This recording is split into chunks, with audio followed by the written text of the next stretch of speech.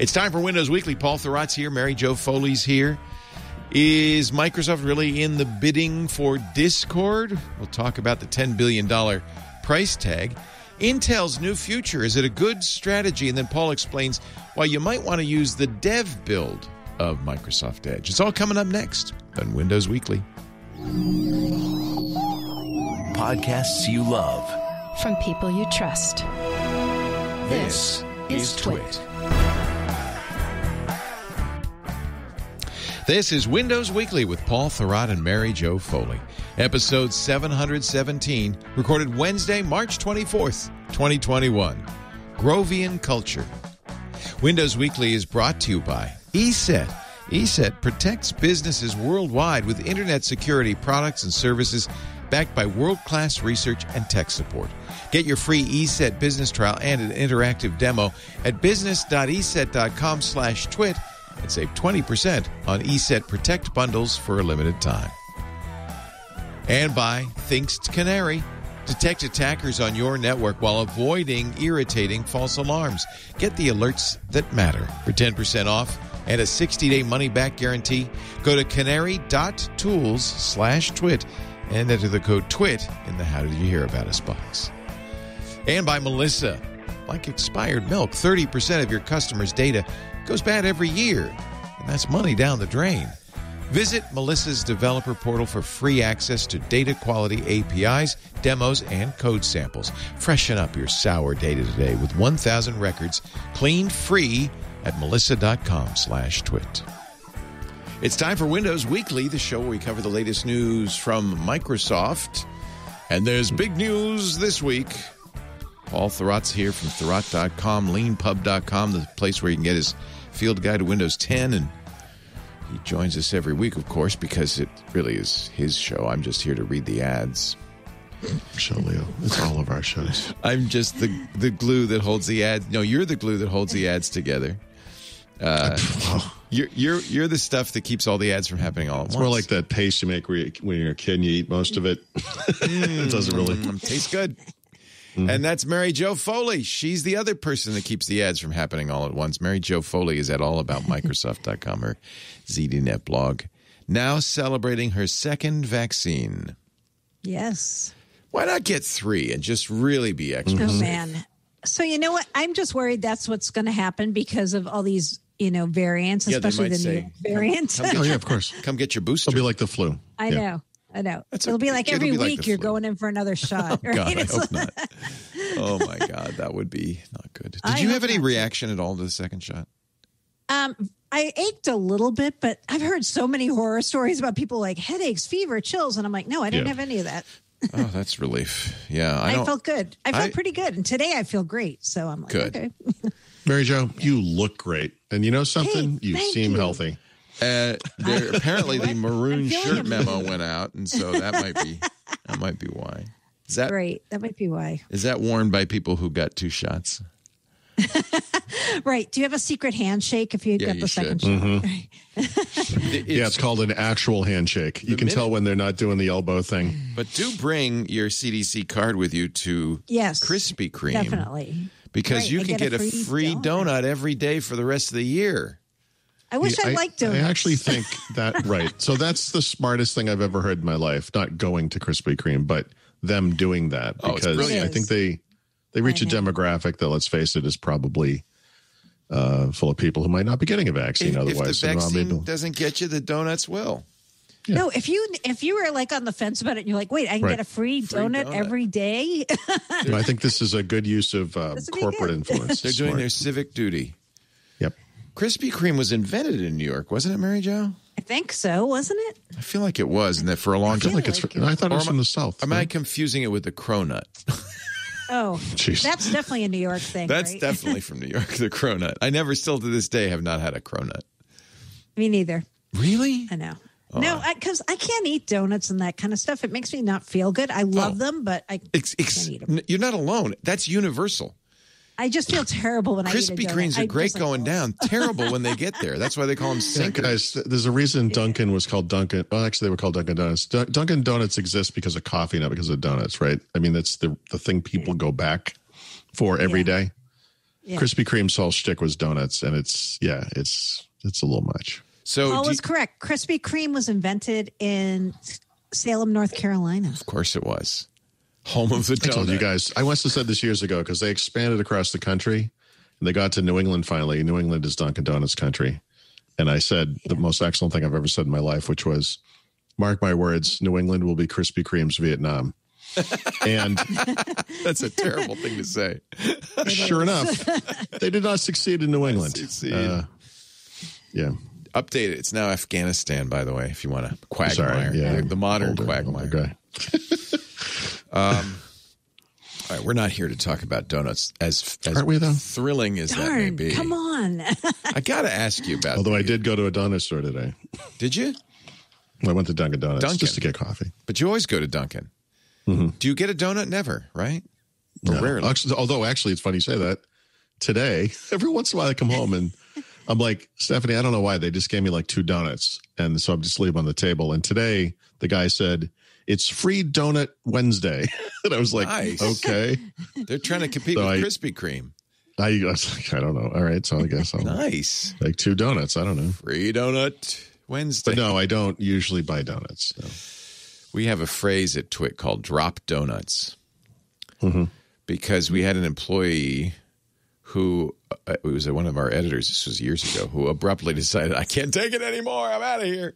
And so he brought a dozen donuts and said, I quit, and left. Oh, wow. He actually brought a gift. He brought a gift and said, I'm gone. Hoping to soften the blow. He did later ask for his job back, but it was too late. The donuts didn't do it. Yeah. However, Lisa has now said the term is dropping donuts. And from now on, when somebody brings a dozen donuts, we query them closely. So Microsoft CEO, according to Bloomberg, hunts anew for Creator Hub after TikTok bid fails.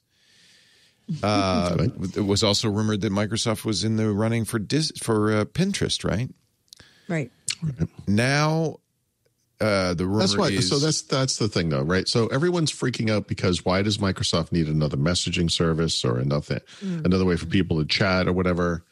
And I don't think that has anything to do with that, per se. I think it has more to do with just the community aspect of it, right? Well, I'll give you the quote from Satya Nadella. He said this in an interview last month, but I think now it's timely. Creation. He said it 3 times. Remember? Well, this is the developer thing. It's a callback to Steve Ballmer. The next 10 years is going to be as much about creation as it is about consumption and about the community around it. So it's not creating alone. If the last 10 years has been about consumption, we're shopping more, we're browsing more, we're binge watching more. There is creation behind every one of those, but I see that phenomenon becoming much more democratized. So I think it's a hint that he's thinking, how does Microsoft position itself over the next decade? And he apparently wants some creation tools, hence TikTok, hence Pinterest. Is Discord? I guess Discord's for creator. It's Paul. Do you use Discord for gaming? I don't. The thing that's interesting. So Discord has a big gaming community. Microsoft obviously doesn't have a gaming community chat service per se. I mean, they have messages and Xbox, but they used to have Mixer. And now they're kind of agnostic to whatever this streaming type services are that are out there. This is kind of a different thing, though. I feel like Discord is all over the place. Like they have different little, communities that serve different types of audiences. Yeah, it's definitely not just gaming. It's messaging. Yeah. It was originally gaming, I guess, but I don't know that I've ever used it. I don't. It's this is probably unique to me, but to me it's like the new IRC. So every open source project, for instance, every language, every game, every bit of software has a Discord channel now where you can go and there are people living in there. Just as they used to do in IRC. I mean, I guess they still do, but that really was the place they used to do it, where they'd always have IRC open and a bunch of channels open. Now they always have Discord open and a bunch of channels open, not on mobile necessarily, on the desktop. And that's how they're interacting. So it might go nicely with GitHub. It might go nicely with Teams. It seems to kind of overlap. Well, by the way, Teams. GitHub is a great example of community. Minecraft arguably is a community. Right. I mean, they've been kind of on this path for a little while. They have. Argue. LinkedIn, obviously. Yeah. I just, when I heard about it, I just thought, okay, it complements their gaming strategy, and don't even put any of the other messaging things in the equation. It just makes sense for the gaming thing. Yeah. We don't need any more indications that Microsoft is serious about gaming, but they are serious about gaming apparently, because they're making all kinds of acquisitions. Well, that's creation too. I mean, it's consumption. Yeah. But one of the things that makes at least some of the newer games more than that, Minecraft's a good example, is there is a creative community around it. Yep. Even Fortnite arguably has a little kind bit, of a little creative thing I wonder, in there. we went through this single person gaming thing, and then online, massively multiplayer online became a big thing. World of Warcraft is the poster child for that. Certainly people have been modding ever since, Team Fortress. But I mean, since Doom, arguably, right? I mean, Doom, they kind of opened that thing up, and modders love it. But I wonder if that is maybe the next thing. My next game is called Valheim. It's a building It's called a survival game, like Ark, kind of, where there's building, but there's survival. It's massively multiplayer. It is okay. Actually, it's not massively. I take it back. Up to 10 players, you run your own server if you want. Right. So you can have it's buddy gaming. In fact, you really kind of apparently need to. I mean, there's all room for all kinds of games, but for the types of games I play, like once you play multiplayer, once you've had that experience, then like single player campaign type stuff seems lonely. A little interesting. It's quiet. Yeah, it's just yeah. And in Valheim, anyway, and it doesn't prepare you for that. You need a team. Same thing with World of Warcraft. You can't really do well in World of Warcraft unless you've got a team. So when you guys talk to other people in games, like what do you use to talk to them right now? There's in-game chat for a lot of games. Yeah, I don't chat with anyone when I play games, but because he's old. I used to. I went through a long period of time where you literally had a chat window open with type, and because I was a very fast typist, this actually worked well for me. This is 20 years ago or something. It was a long time ago. Yeah. But when you switch to console gaming, I mean, they actually do have those little chat keyboard things that they used to. But no, I mean, right now it's probably mostly just microphone and, you're talking to your teammates. So you don't use any service per se to talk to anybody. No, but that doesn't mean Discord isn't heavily used by others. I mean, it's very right. Yeah. When people first started chatting verbally during playing at games, they were using third-party services like Discord. Sure. Because it wasn't. I used to do it over the phone. I'd be playing Quake or Duke Nukem 3D, and I'd have like the phone cricked into the corner of my neck and chatting with the guy I was playing with. Discord does text, of course, and that's its primary mode. But there is a audio mode. There's even a video mode in Discord. Somebody in the chat room, Evil John, says, "I'm probably on 20 or so Discords. Lots of tabletop RPG communities live with their tabletop." So I think it's just become, for non-business messaging, group messaging, it's become a very popular choice. It seems to me it's a much better acquisition for Microsoft than TikTok. It's more along the lines of Pinterest. Partially because I feel like TikTok is a flash in the pan. Like TikTok is the type of thing that hits such a huge success so quick. Everyone just kind of copies it. And so all of the existing services have added like a TikTok type mode. And I mean, we'll see. It's obviously it's a year later, it's still around or whatever. But Discord seems more like a classic kind of chat experience. So what do we know about Microsoft's interest? Is it just rumored? Is it genuine? So by the way, at least 3 independent sources, multiple reports, exactly. Yep. Right. Okay. Within Microsoft. Well, this is like Bloomberg, New York Times. Right. Dean Takahashi, I think, he's well reported connected about it. Yeah. Right. I think it's true, but I forget which of the reports it was said, but the talks are not currently active. Oh, and there's a chance that Discord wants to IPO instead of get bought. They're asking for $10 billion, which for Microsoft would be chump change. That is nothing for them, right? Like if you look at the history of their acquisitions, I'm like, that. I mean, it's not nothing, but it's definitely within the realm. I would guess.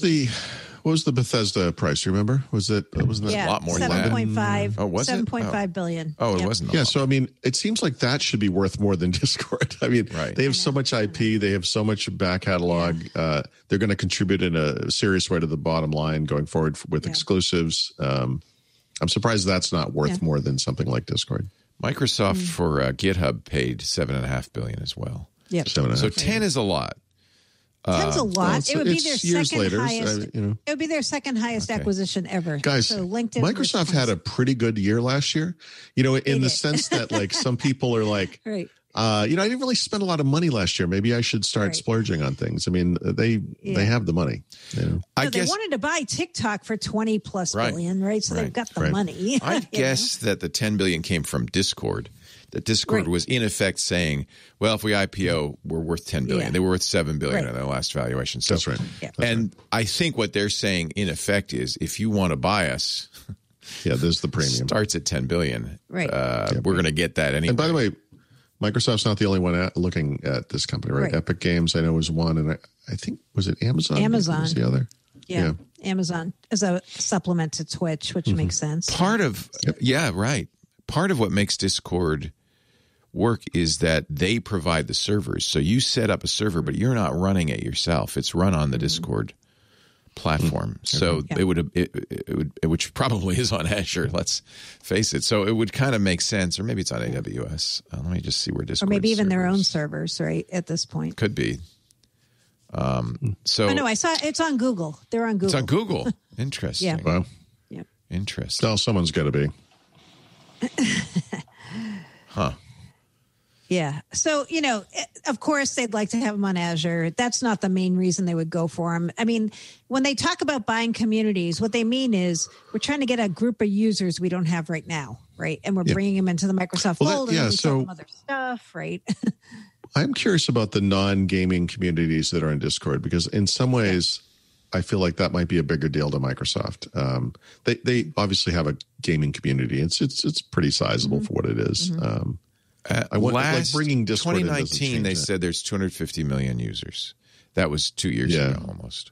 I saw a figure. I'm not going to remember this correctly, but it was either 100 or 140 million monthly active users, and I think the user base they cited was 250-ish million, something like that. But I bet you the users on Discord are very active. It's kind of like WhatsApp, frankly. Yeah. How much was WhatsApp worth? 29 billion, something like that, to Facebook. So I think it's in that realm, to be honest. It's worth a lot. Right. I would say. Yep. Discord is supported on Xbox Live, by the way. I don't know if you ever use it, but it is on Xbox Live. So.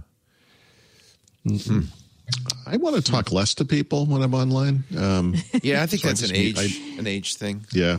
It's funny. Well, there's a lot of stupidity. The types of idiots that play Call of Duty. I know. Like me are idiots, and there's a lot of stupidity. But yeah. Interesting.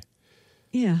I didn't, I haven't written anything about it just because I feel like lately we've been hearing about Microsoft doing due diligence on things and talking to a lot of companies, but you don't know if it's ever going to happen, right? Like, I agree. And in fact, I made you put this up at the top. No, it's good. We should talk about it because it's interesting. Yeah. No, the Nadella thing is interesting because that kind of came to light after the fact, and it does put a new spin on it. Yeah. And like I said, I feel like this is more than gaming. I really feel you might even view this as part of a consumer stab, general consumer push. You can also do video calls with it, so and voice calls. So it's kind of an interesting. Yeah. You almost could say it's the consumer version of Teams.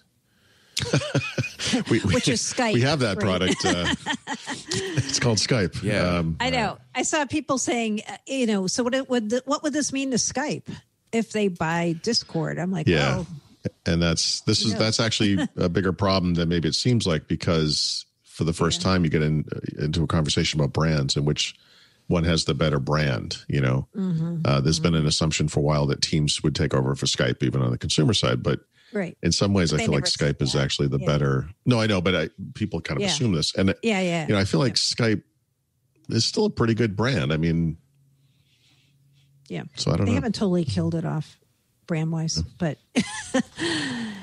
yeah. I'm just looking for their servers. I'm not sure they're running on Google. They do use Electron for the desktop I saw app. that somewhere. I forget where I saw that. It sounds like they might have their own, because I'm seeing an article that says they have 11 data centers. Oh. So, but this was, I don't know, this was a while ago. So I don't know. Yeah, you'd be crazy to have your own data center these days, right? I was just going to say, it seems like any major distributed cloud service would have to be on at least 2 of the top 3. Right. Well, look at LinkedIn, at guys. LinkedIn still runs its own servers. So, well, yeah. I mean, but Azure, is LinkedIn relatively small though compared to like how many users does it have? No, it has a lot, like hundreds of millions. Does it? Okay. Yeah. I think at least for voice, I think Discord runs its own data centers. I don't know where I saw Google. I saw it. I read so many reports about this. Yeah. Well, this is why we're doing due diligence before we buy it. You understand, right? Right. I don't know. When Google Cloud, somebody's in the chat room saying, well, when Google Cloud goes down, Discord goes down. So that might be the hint. There you go. The hint. Right. I think it's very widely used, even in Amazon and Microsoft probably have more data centers worldwide than whatever that figure was for Discord. So yeah, that's a clue too. Yeah. It gives me, I imagine if you're running a Discord server and it's a big thing for your business or your community, that this gives you some chills, just as when GitHub was sold, it gave open source developers chills. But Microsoft's been a pretty good steward for Minecraft and GitHub. Microsoft has been fantastic for both of those things. I hope, because I know there's still people, gaming and open source, right, who still distrust Microsoft strongly for whatever reason, but I don't know how much more evidence we need. I mean, I think they've done a great job with both of those things. Yeah. Yeah. All right. I apologize for hijacking your show, but I wanted to know. You know what? It fits in with the first set of things we're going to talk about, which are all the Leo, we make notes for a reason. I wish. I actually appreciate it. This is one of the shows where I can just sit back, relax, and enjoy the ride, as they used to say when we used to fly. Next time, we're going to do it alphabetically. I don't know why I have to screw it up. Exactly. Let's take Apple. What did Apple do this week? Oh, A is for I don't care. A is for Amazon. A is for Amazon. Let's take a little break, and then we'll come back, and we will get to the corporate cogs turning. The wheels are turning in Redmond. What does that mean? Our show today is brought to you by ESET.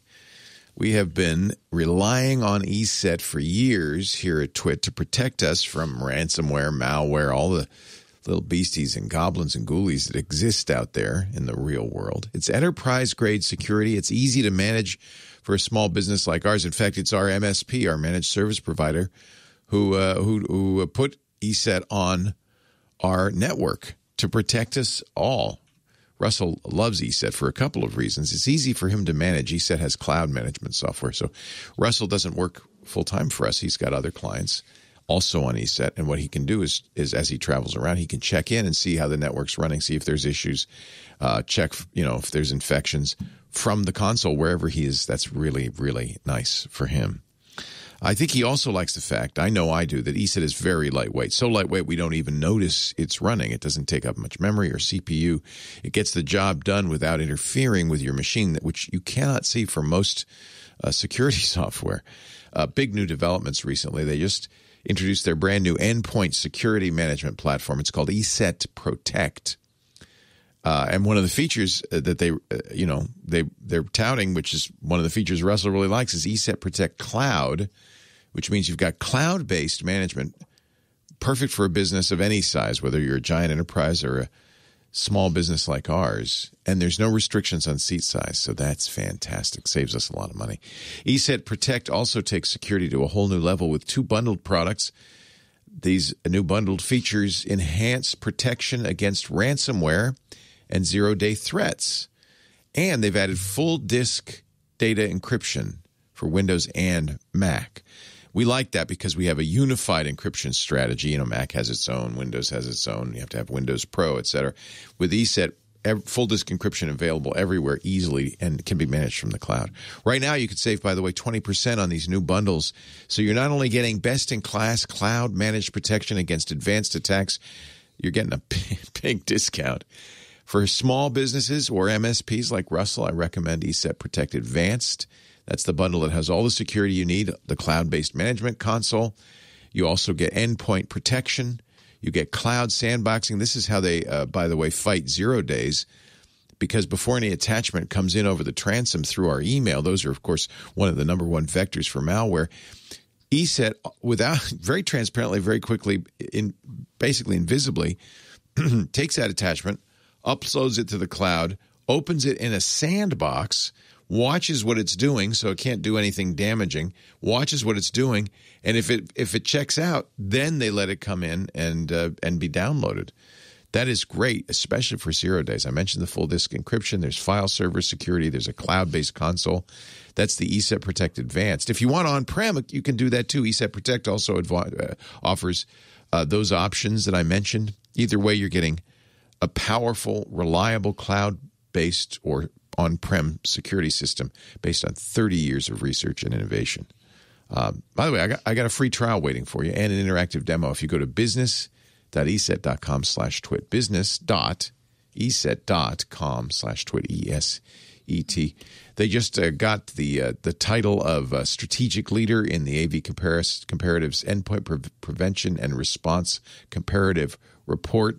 They test the leading 9 vendors. ESET got the highest combined prevention and response score in the test.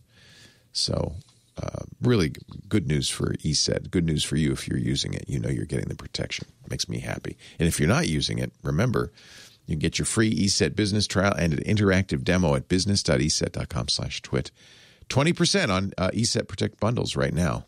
20% off with this limited time offer. Trust ESET to future-proof your business. We need it these days. Business.eset.com/twit. Thank you, ESET, for protecting us. Thank you for sponsoring Windows Weekly. Thank you, all Windows Weekly listeners, for supporting the show by going to that address. All right, what's going on at Microsoft headquarters? The pandemic's over, Leo. Oh, we're all coming back. I know. Yeah. You know, it's interesting because I'm noticing in San Francisco, and here too, where the restrictions have been lifted, you still have to have a smaller number than usual, like 25% employees. Most companies, ours included, are not saying come running back. What's Microsoft doing? So next week on the 29th, they're moving from what they call their stage 3 to stage 4. Stage 3 was work from home strongly encouraged. Stage 4, soft opening of the Redmond campus. How soft is soft? So, yeah, it's up to teams and team leaders about who can come back. And maybe you'll just start with people coming in 1 or 2 days a week. It's not like everybody must come back to campus. That's not what it is. It's more, if you guys need to come here, you want to come here, you want to check out how things are, you can start coming in and, of course, observing all the protocols and precautions. Doing so. Maybe you have a plant you haven't watered in 13 months or whatever it is. Come on back. I haven't been to my post office box in over a year. I don't want to go back. I don't know what it's going to be. I know. Like.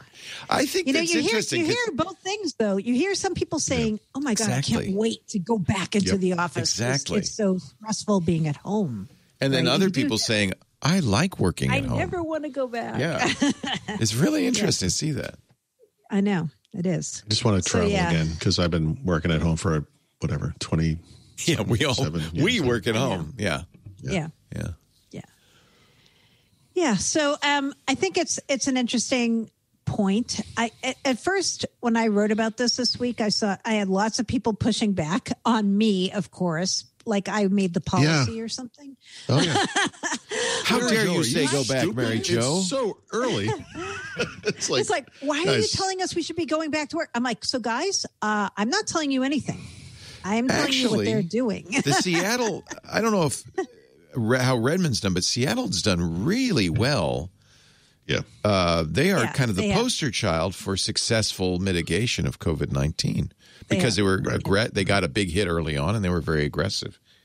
Yep.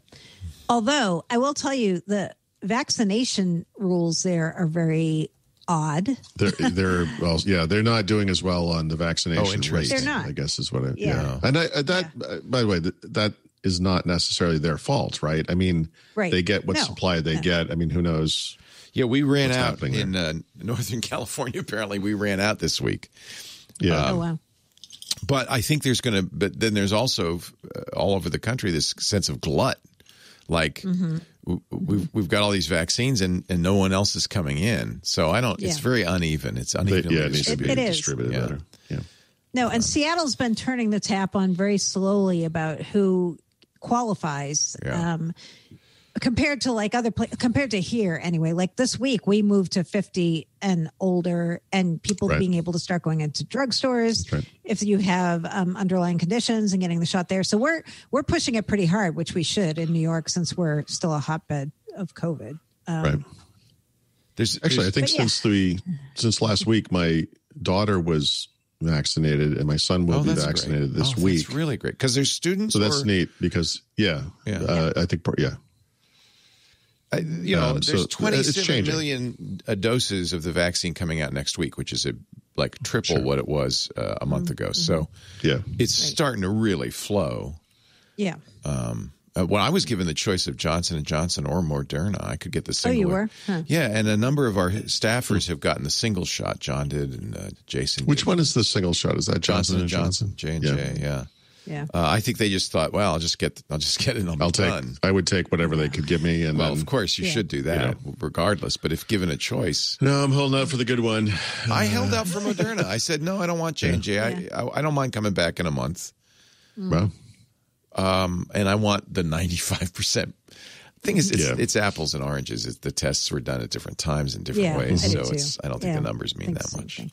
Yeah. Yeah, and who knows how these things are going to work against variants that are coming down the road. Well, and the main thing is your chance of getting hospitalized and dying are practically zero if you've got the shot. Yeah. You may still get sick, and you may even feel pretty crappy, but you won't die. To me, that's a good trade. I'll go for that. Yeah, I think it's a good trade-off. Yeah. Let me so I'll just give this as a cautionary tale. I have a sister and her husband who were both on the fence about vaccination, and we don't know what's in it. We don't know if it's safe. The husband is an educator, which just makes me crazy. Anyway, last week they finally decided, okay, we're gonna go do this, and the rest of the family was like, thank you. So I believe they got vaccinated on Friday. These people have a blended family they have at least 6 kids living at home at any given time. Wow! And on Saturday they went to a soccer tournament, and now they all have COVID. Oh my gosh! Like literally every single person in this family has COVID. That's why you get the vaccine. Yeah. Yep. And it's like, if you had done this a month ago when you could have, this wouldn't have happened. I know, it's crazy. Now, hopefully, because they were vaccinated, the effects will be not as bad. Well, yeah, but it's not like it had much time to percolate. I know. It's just this is what happens, guys. That's all. Wow. It's like they declare a truce in a war and then you get killed. It's like, guys, you don't want to be that guy. You don't want to be the one after the truce. Yeah. No, you don't. The guy living on the island who thinks it's still going on. Yeah.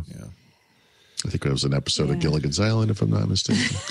But the other date on Microsoft to know is they're holding to the date they set last fall of July 6th as the campus is open.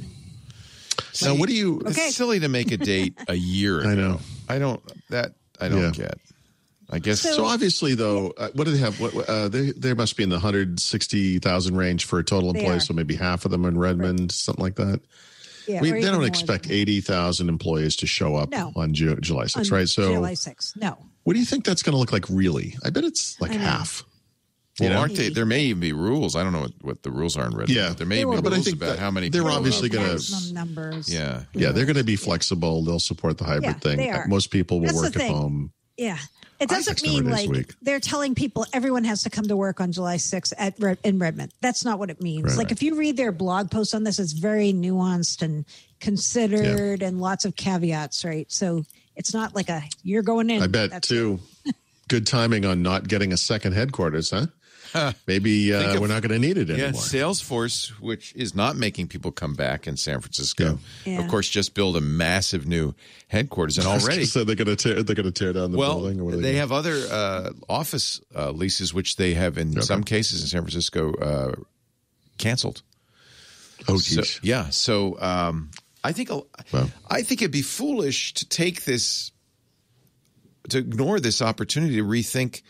Well, do we need people on-prem? Do we need big buildings? What do we need to get the job done? These places should turn into intranet versions of WeWork. Well, I think in a lot of businesses, that's exactly what it is. Kind of hot desk. Also, Mary Jo has been stunned into silence. What's happening here? She decided to go home. She's not working anymore. Boy, this never happens with Zoom. I know. What just happened? Oh, we still hear you. We just don't. You're not moving. Your videos froze. There we go. She's back. Fixed. It's a magical miracle. I got out and came back. Yeah. I'm like, okay. Okay, that's good to know. All right. Yeah. So I think this is a good time for everybody to kind of rethink how life should be post-COVID. Yeah. Mm-hmm. And what lessons we've learned in the last year, especially big companies, and not just say, well, it's going to go back the way it was. Maybe not. Maybe that's not the best way to go back. Right. Yeah. The benefits to not going back to exactly what you were doing before are enormous and obvious and far-reaching, Right. I mean, the world is a cleaner place overall, right? Yeah, because less traffic. Traveling and, yeah. I mean, our editors probably very much want to come in because it's a lot easier to use the hardware locally. They've been, a lot of them have been coming in, anyway, just so they can do that. Engineers have to be here. But I think there's also team members that don't have to. Mm-hmm. Jimmy Fallon had a live audience the other day. I think the world wants to know when are you going to have a live audience again? We're not. I see. I'll announce it for the first time here.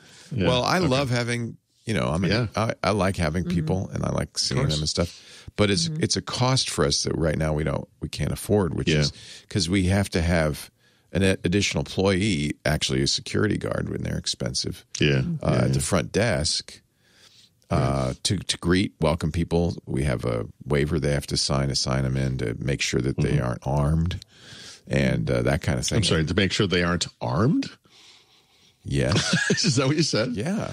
Armed? Oh, armed. Boy. Well, I don't think they really need to carry firearms into the studio. That's just my thought. I can't imagine why anyone would need to. Yeah, that's true. So I'm just saying. Yep. So I guess we just right now at this point, we really can't afford to do that. So I apologize to people who've been saying, I can't wait till this is over. We want to come sit in on, Windows Weekly. But it's expensive and it's just not. Yeah. I miss it because I really like meeting people and it's fun for me. Yeah. But then on the other hand, I probably won't get sick as much. Well, that's the thing too, right? I mean, I think we talked about this earlier. I haven't been sick in over a year. I don't remember when it was. Long time. Yeah. Mm-hmm.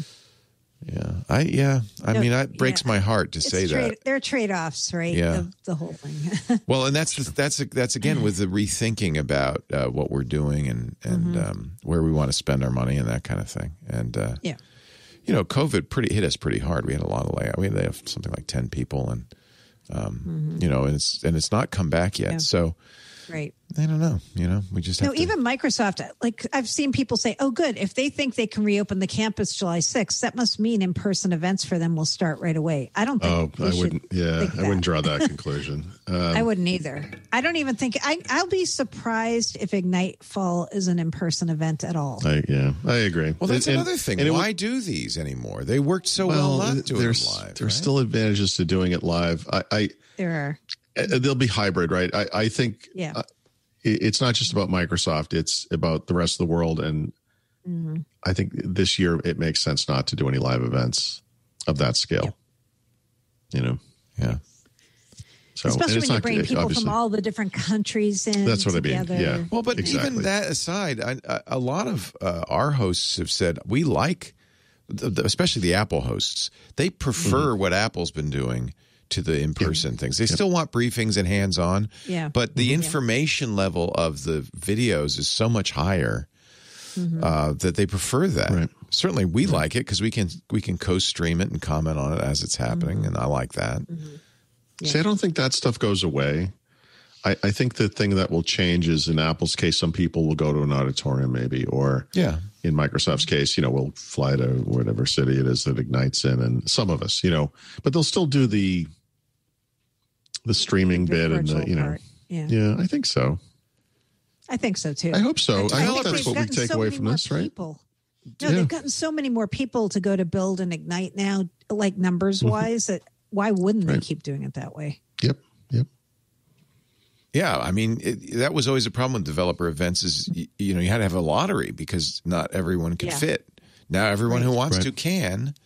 That just seems to make a lot more sense. I understand developers, I don't know, what do developers do? They don't want to spend money on a plane ticket and a hotel, right? Right.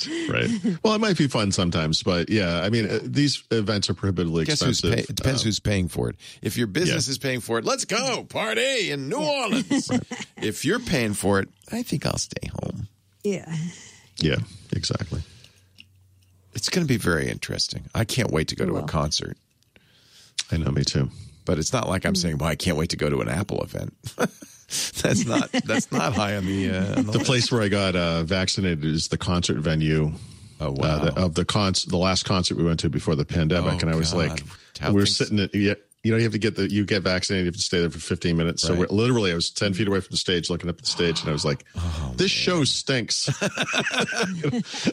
That's a weird sensation. Yeah. Like here we are a year later. It feels like a bad sci-fi movie. Jeez. Oh, yeah, it looks like one. It's it's like a hospital, like MASH unit, from a sci-fi movie or something. Yeah. Wow. Yeah. Wow. There is a digital transformation platform group now. Oh, Mary Jo must have had chills running over her back the whole time she was writing this article. What is that? Her favorite topic. I called it YAR, yet another reorg. Yar. So they had a reorg in Azure, and I wasn't really going to write about this because when I heard about it, I was like, yeah, they moved a bunch of people around and made up some new groups. So I don't think it'll have a lot of impact outside the company. And I didn't write about it for a week, and everyone kept pinging me and saying, why aren't you writing about the reorg? Why aren't you writing about the reorg? So I'm like, I guess I should write about the reorg. So the biggest thing to know about this is Microsoft took a bunch of the teams that were already in Azure and they consolidated them into this new group called the Digital Transformation Platform Group. Also known as the DTPG. Under James Phillips, which is kind of interesting. James Phillips is the guy who's been in charge of Dynamics and the Power Platform. So now he's in charge of a lot of things. He gets IoT and the AI platform and the data platform. They're all under James Phillips now. So there's 15,000 people under this group inside of Azure. But in terms of impact on customers and impact in a bigger sense, I don't think it's going to have I don't think it's going to make any huge changes because everybody still reports up to Scott Guthrie. And, it's just kind of moving people around inside. Nobody, as far as I know, is getting laid off because of this reorg. So I guess my takeaway from it was I think we're going to see more sales where Microsoft tries to bundle together and integrate things like IoT with Dynamics and AI and the data platform. Right. That's about it. Why do they do these? Is it a light goes on and they go, oh, the way we're doing this isn't working? Yeah, or is it changed priorities within the company maybe? Sometimes it's more subtle. It's like them saying, okay, look, Power Platform and Dynamics isn't as big as we think it should be. We think we should be selling a lot more of this. So how can we make it so that we sell more of this? Okay, what if we bundle it with stuff that is selling more, like IoT and the data platform. That's my pure guess about what they're doing. If you ask them, they have this long corporate answer about customers, doing what customers want, integrations, blah, blah, blah, whatever. Okay. I feel like, there are like these eras at Microsoft, right? And we're right now, for better or worse, we're in kind of the digital transformation era. And and in some ways, when you do this kind of thing, it gives people the ability to walk around and say, hey, what are you doing for digital transformation? And it's like, I don't know. Yeah. And well, you're on the outs then, because that's what we're doing now. So figure that out. And that kind of thing really does happen at Microsoft. It does. It does. I mean, they want everyone to be on the same alignment or whatever. They do. And then there's another person who also, a name to know if you're following Microsoft. Andrew Wilson is the other guy. So James Phillips gets all these teams over in Azure.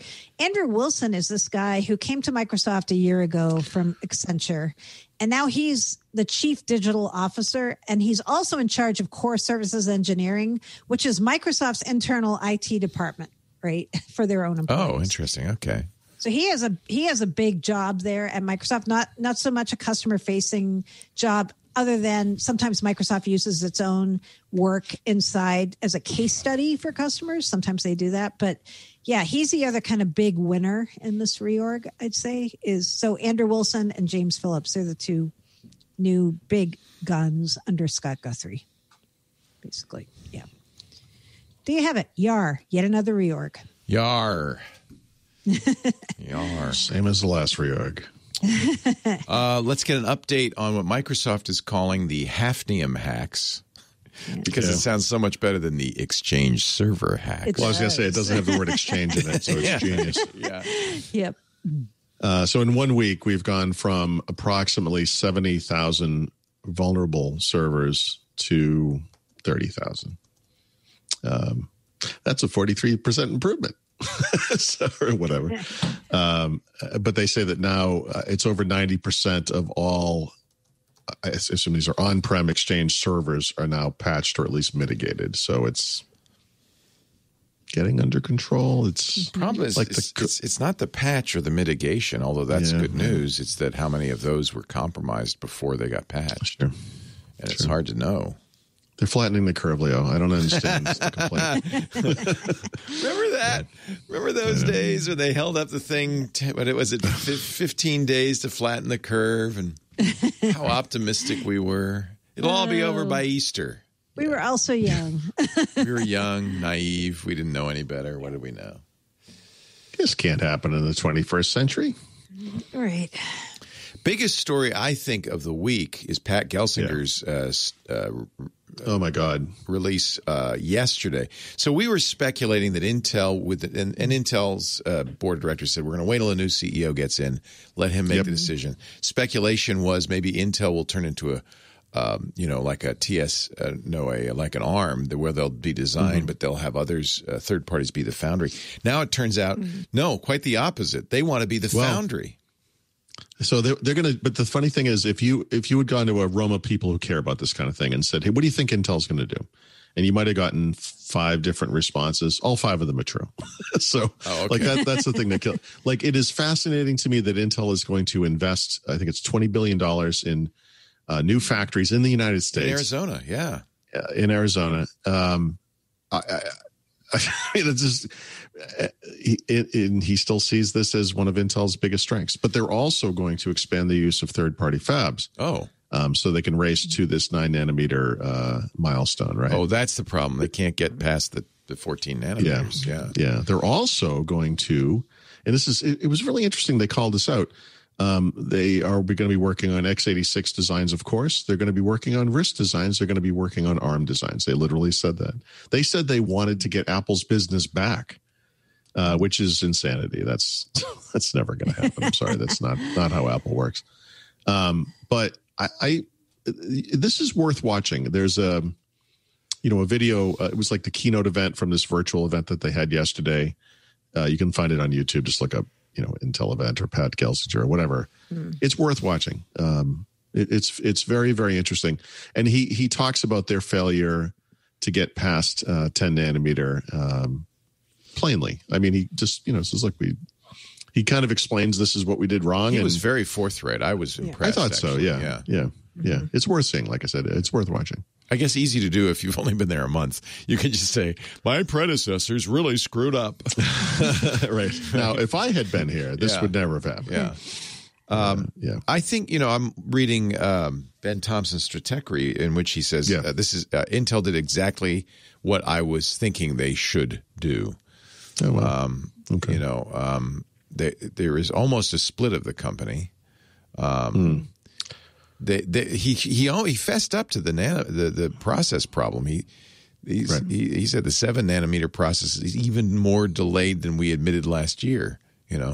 Well, I mean, they're talking about 7 nanometer at scale for 2023. Yeah, their competitors are all on 5 and 7 already, and maybe lower. What's Apple on now? Is it 5 or 3 or I don't even know. But they're trying to get Apple, for instance, to bring them the M1 business. It's like, hey, why are you having Taiwan make it?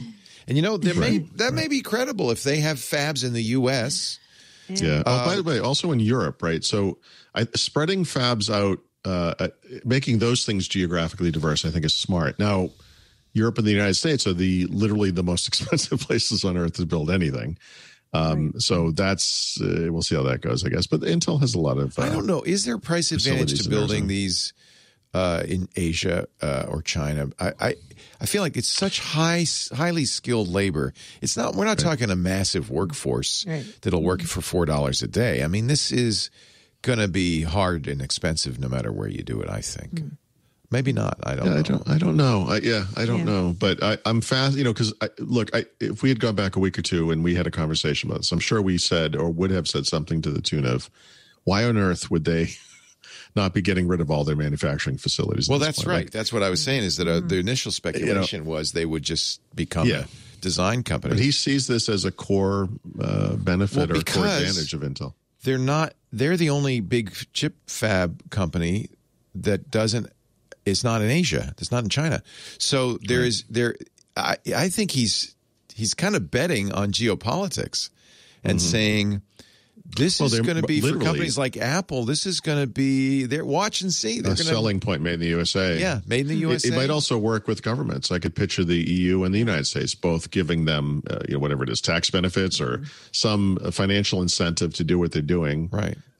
Bringing in this country in particular, this whole notion of made in the USA is a big thing right now. I just pulled, get those trays at Dunkin' Donuts for the drinks, and I just pulled one off the top, and it had 4 holes in the bottom instead of places for the drinks. You know what I mean? And I literally blurted out to nobody in particular, "Made in the USA." That's what my reaction to that was. This was made in the United States. Now, Paul. No, I know. I'm just saying. So there's a hump we have to get over here. So we'll see. I think it's a gutsy gamble, maybe. I don't know, but it feels like maybe he's thinking or they're thinking that there's going to be a market for that given the geopolitical situation with China, that the tensions with China, that maybe there's going to be a market for chips made in Europe, for chips made in Europe, and in the U.S. for chips made in the U.S. It may become part of a trade war. That it may not. It may be impossible. So he's making a bet. He's making a bet that this is gonna be what's happening globally. Sure. Didn't he also say that they'll license out the x86 proprietary information to anybody who wants to make those chips? Now that to me was crazy. I'm like, wait, what? It's basically doing as ARM has done with the ARM architecture, licensing the x86 architecture. But that feels so like it would be like Microsoft saying, you know what, everybody wants to make Windows. Here we go. We're going to open source Windows.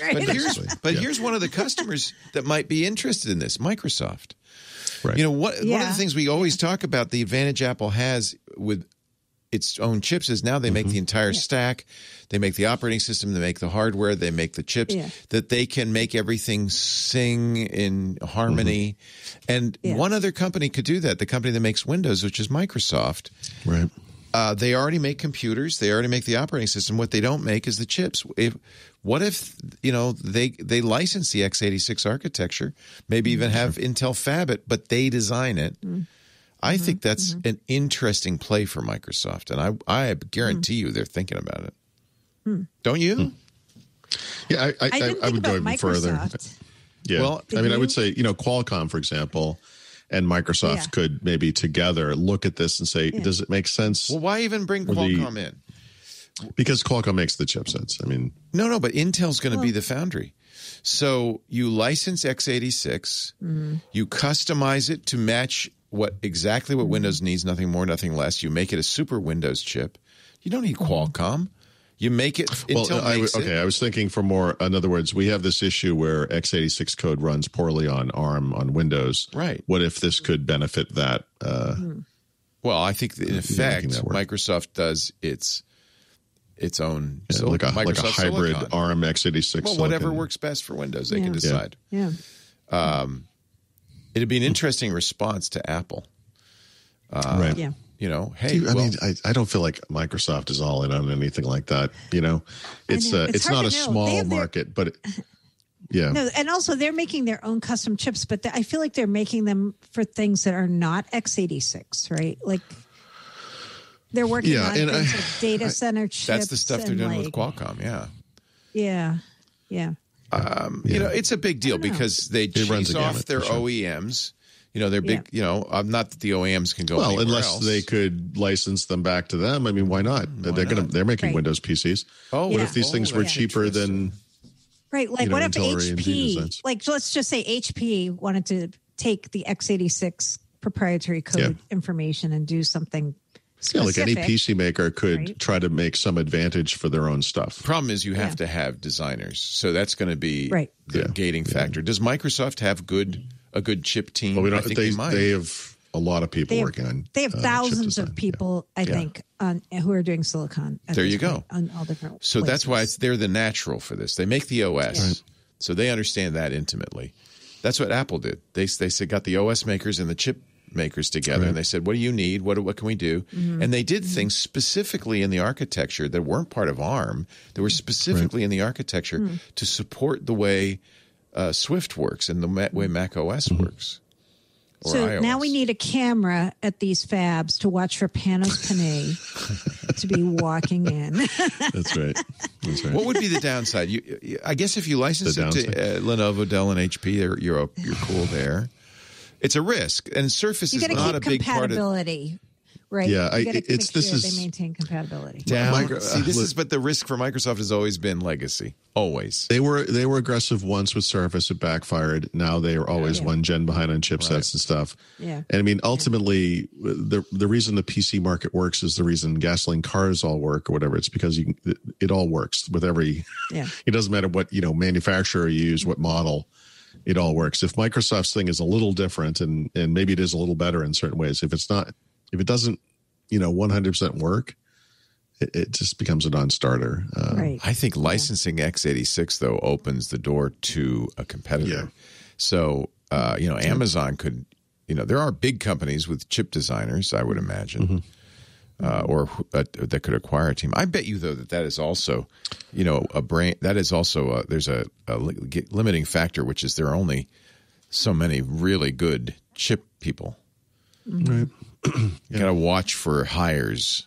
People stealing engineers from Apple and ARM and Intel. It's very interesting.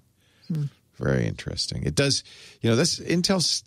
For all their troubles, they're still a market maker. They could change how this all works. That's the thing, and for all the Intel is doomed stuff that is rolls so easily off everyone's lips. It's like this company is still 80% of the market. Like they. I've said this before. I really feel like the bigger threat to Intel is not the PC.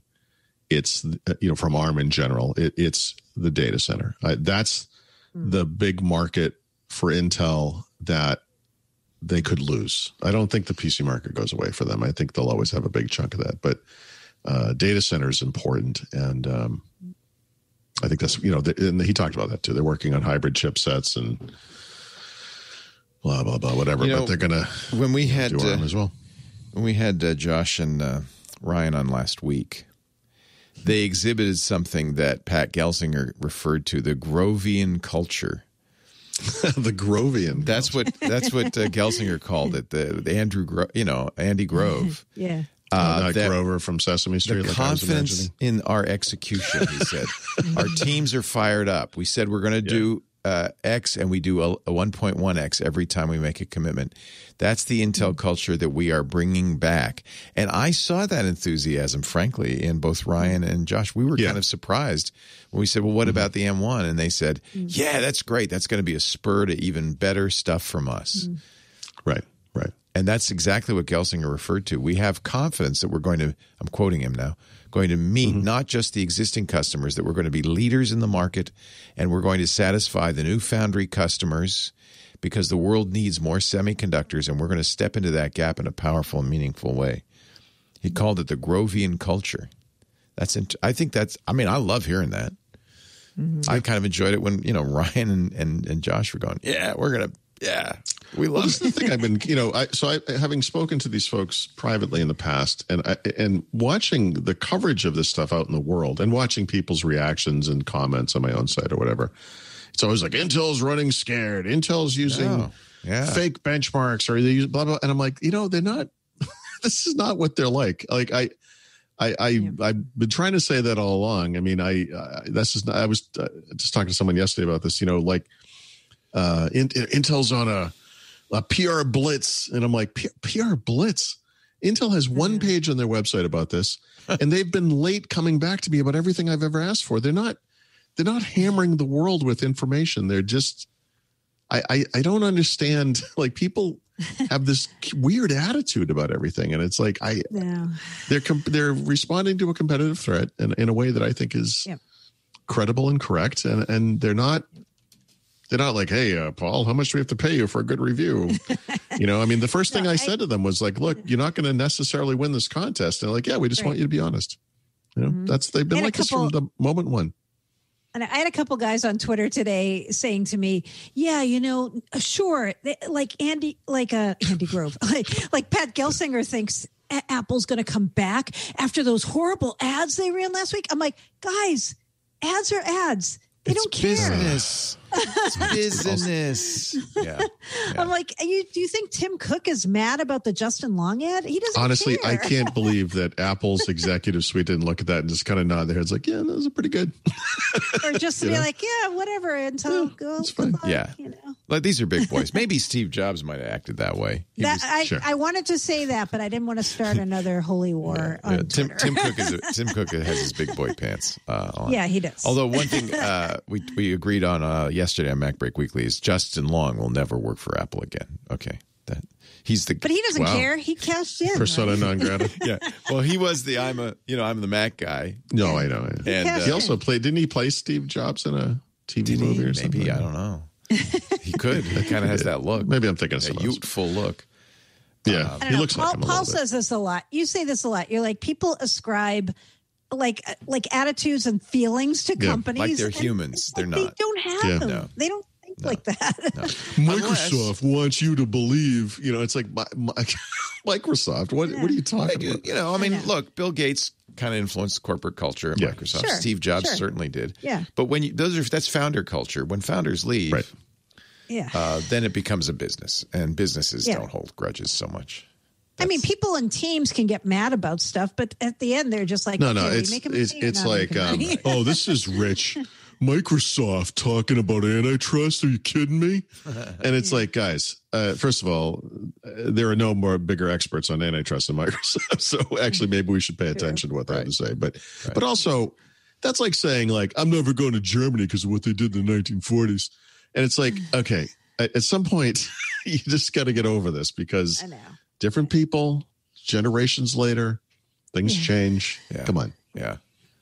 I still won't buy a Volkswagen, though. I'm sorry. Yeah, no, me neither. I'm kidding. I'm just kidding. I've owned an Audi for 4 many years. Volkswagens in my life, actually. Many years, my first car, was an Opel Kadett from Germany. Our first family car was a Volkswagen, so I guess my first car was a 72 Volkswagen Super Beetle. Oh, Super Beetle. When they do an electric Beetle, man, I'm in. Yeah, that's coming. It is. They've said no more gas vehicles for VW Audi. Sure. That's it. Come on, you're never turning in that Mustang. Admit it. I love my Mach-E. See? I'm looking at it right now with hearts. Boom, boom. Love that Mach-E. All right, let's see. Should I take a break now? Let's take a break now. Then Windows 10, web browsers, Xbox. There is much more to talk about with Paul Thurrott, Mary Jo Foley, or as I call them, Paulie Walnuts and Mary Jo Spaghetti. That's their mob names. Yep. They're all mobbed up, man. Our show today brought to you by this little sucker here. Can I show you this little sucker? It's so tiny, it's so little, you probably would go, well, what is that? It's just a little black box on your desk, about the size of a little hard drive maybe. That there, friends, that is what we call a honeypot. And that is the hacker's worst nightmare. Our show is brought to you by the folks who make that, Thinkst. They call it a canary, like a canary in a coal mine. We were just talking about how, okay, you've mitigated your Exchange server exploit. You're patched. But the big problem is what happened when you weren't patched? Did they get in? And this is nowadays the big problem for every company is, are hackers already in your network? The advanced persistent threat. That's why you need canaries. Companies almost always find out way too late that they've been compromised, and often after they've spent millions on IT security. Nowadays, it's even worse. Bad guys get in your network. They plant ransomware bombs, but before they set them off, they download compromising material so they can doubly extort you. You really need an early warning system. That's what the canary is. They're designed to look like the things hackers want to get into. They can be deployed anywhere on your network, and you can make them look like anything you want. A router, a switch, a NAS server. That's what mine looks exactly like, a Synology box. When you see it, when you go to its IP address, you get the Synology login.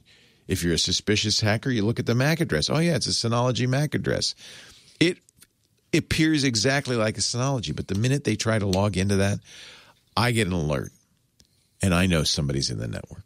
It could be a Linux box. It could be a Windows server, and not just any Windows server. You can pick the year you want. You can pick the services you want. You can light it up like a Christmas tree, or you can just have some specific services on there.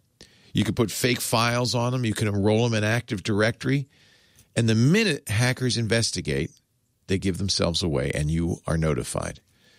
They also can generate canary tokens, and we do this too. I love this idea.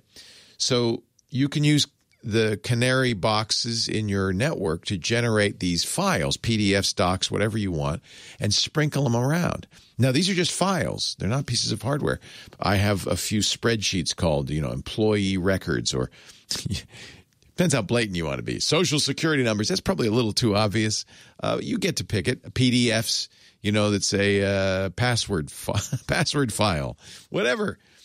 The minute those files are opened, it pings the canary, which pings me. They're like leaving little tripwires all over, and you can make as many as you want, hundreds, thousands, whatever you want to do.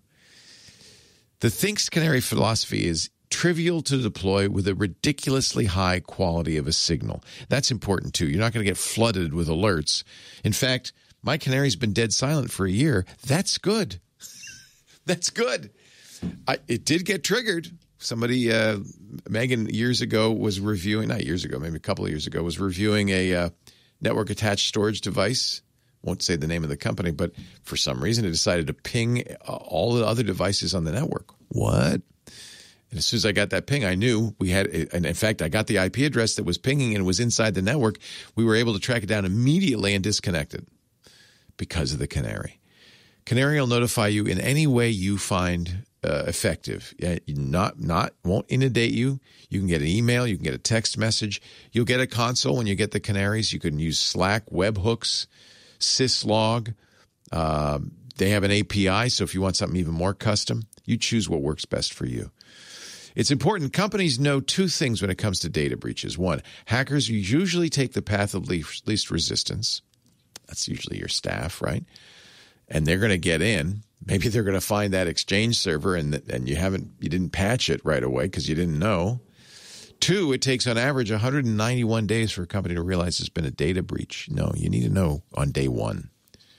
On day one, as soon as the bad guys start exploring your network, the canary will let you know. And these guys know what they're doing.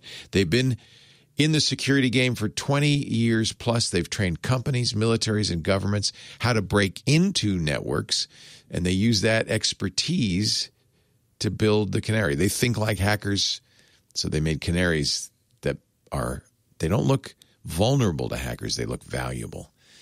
The canaries are deployed all over the world, on all 7 continents. I'll give you a pricing example at canary.tools/twit. It's $7,500 for 5 canaries per year.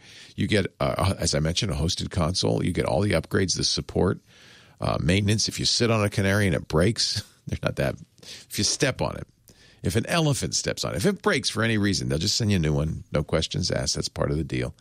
Use the code TWIT in the How Did You Hear About Us box, if you will. That way we'll get credit for it, and you will get 10% off your canaries forever, for life.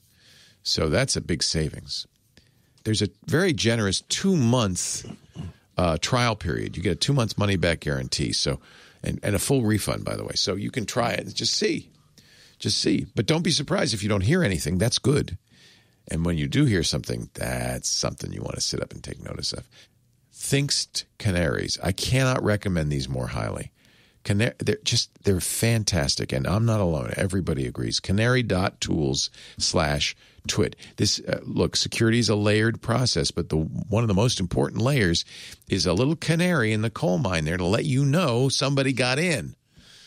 If you don't, and you know how, you don't know, right? That's bad. Canary.tools/twit. The code TWIT, very important. Make sure you do that so they know you saw it on Windows Weekly. Let's see. Windows 10 news. Are there new builds? Anything to tell? There is a new build. Mary Jo, did you notice the difference? There's a new folder. A new folder. Oh. Everyone's like, look at that folder icon. Oh my God, look at those. Does it look like Brad? No. What is the new folder? It looks nice. It looks better than the notepad icon. Oh, you mean it's a new folder, new folder icon? Many new folder icons, like the special folders, like documents and cool. downloads and music. Yeah. Are they beautiful? Inside of File Explorer, lovely? right? I think they're nice. Yeah. What they are is flat, by the way. So like when you think about things like, if anyone's watching this on a computer, you can look up and look at the recycle bin icon. And that's not literally from Windows Vista, because that one was kind of round, if I remember correctly, but it is angled. And if you think about icons like the one for Notepad today with the glass cover, it's at an angle, right? It kind of, it's like looking down over there, for some reason. Yeah. A lot of the newer icons are flat, and they're, so they're facing forward, I guess, if that makes any sense. And these icons are all like that, and the drive icons are like that now. Actually, that makes me, if you look at a drive icon in in File Explorer, it's doing the same thing. It's off, it may literally, that icon is probably not literally from Windows Vista, but that's when that style of icon was kind of big. Yeah.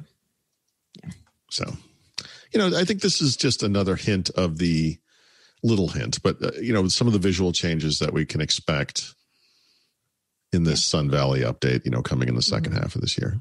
Fluent look and feel, right? Yes, I guess so. Is it fast and fluid? Maybe. Maybe. Yeah.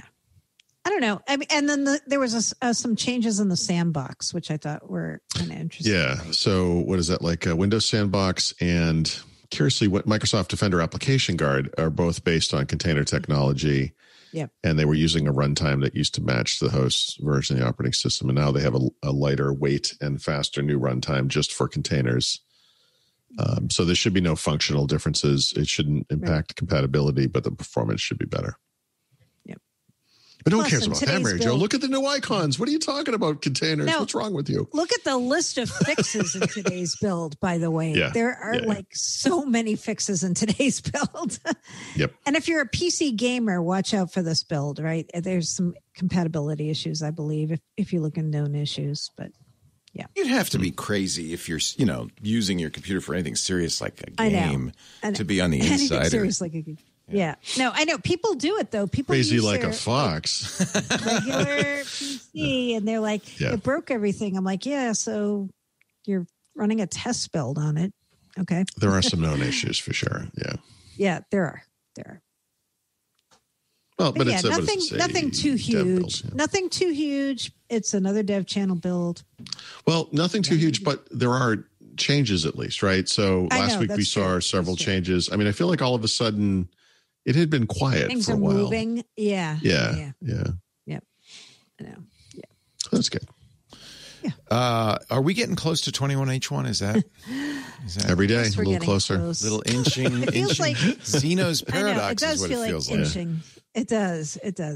Yeah. So they now are at the quote commercial pre-release validation stage, which means if you're a business and you want to, and you're maybe not on the insider program, or not everyone's on the insider program, and you want to start kicking the tires and checking it out, you can download this release and see how it works for you. 21H1.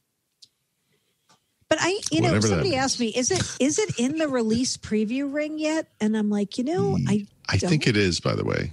Is it? Okay. Yeah. Okay. Because I wasn't sure I think that was part. Yeah. So let me see if I can find that. I believe it is. So the way they made this available is you can download the ISO. You're right. Users who rely on release preview insider channel can go to the update setting page, getting it from there. Or you can get it through Windows Update, right? Isn't that another way you can get it? There's a lot of different channels they're trying to test for. What's crazy? For a tiny build, this is like a minor, very minor feature update. They are still doing all the full, verification and validation on this thing. So, well, how else could they pretend it was a feature update if they didn't act like. No, and also I shouldn't make light of that, because even a small update could really hose compatibility and create a lot of problems. So it's good they're doing this. Somebody asked me if this means it's about to roll out to the mainstream, and I'm guessing we're still like a couple months away from that. Really think really? Based on how slow the wheels. So, like its appearance in the release preview, does that suggest any kind of timing? Is that? I don't think so. 2 weeks, 6 weeks? No, I don't think so. My guess is they'll time this around build, maybe, and build. I'm guessing is May. Maybe they'll announce it. The dates leaked. It was like the end of May. Well, those were maybe, right? Oh, okay. Yeah, maybe dates. There's a possibility build is May 25th to 27th, but they haven't announced that officially, and there's no official site that has that information yet. Okay. But I'm guessing they would try to roll this out earlier in May if they're going to start rolling it out to the mainstream. So, yeah. But what about those new icons, Mary Jo? Really? I mean... Don't pay attention to the 21H1. Look at the shiny icons over here.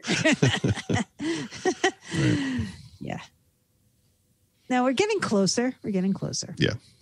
We say that every single show. We've been saying that for like 6 it's true. months, right? We're getting closer. Yep. Browser time. Yeah, one of the fears with Microsoft adopting Chromium is that Google will one day slam the door shut on them somehow, and this will all become a huge problem. But maybe this will help you feel a little bit better about that, maybe. And that's that Microsoft and Google and a few others. I don't know if you folks had ever even heard of Igalia. No, what's that? Algolia. Agolia? No, Igalia. IGA. No, what's that? Is anyway, that a browser? Part of it as well.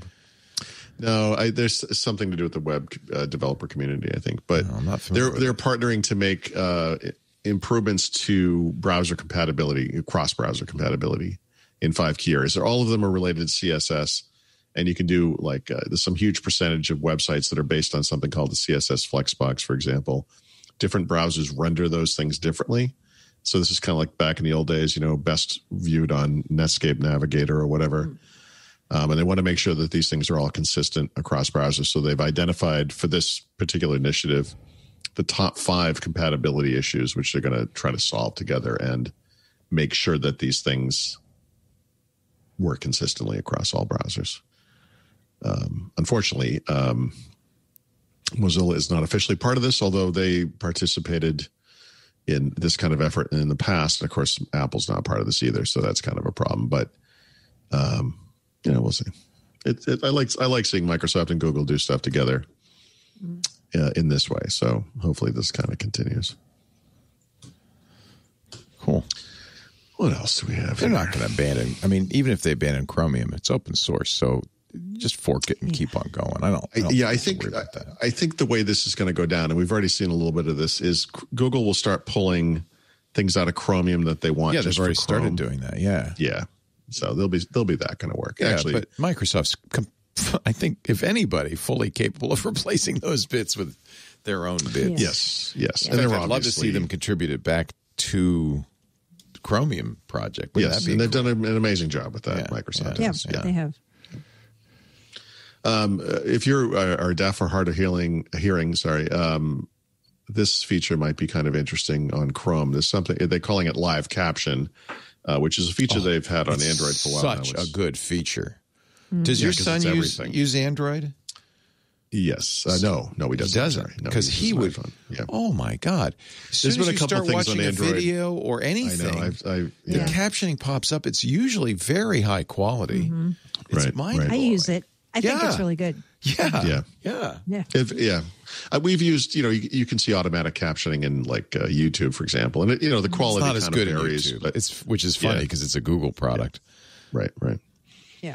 Now, I'm not saying switch to Google or anything like that, but this looks like a good feature. So yeah, just wanted to throw that out if you are a Google guy or gal, I guess. Googly. Yeah, it's funny because. What about those OnePluses, though, guys? Now Jason had a review of it yesterday and all about Android and was underwhelmed. Did just he like on it? paper, Really? no, he didn't like it, but on paper it looks really good.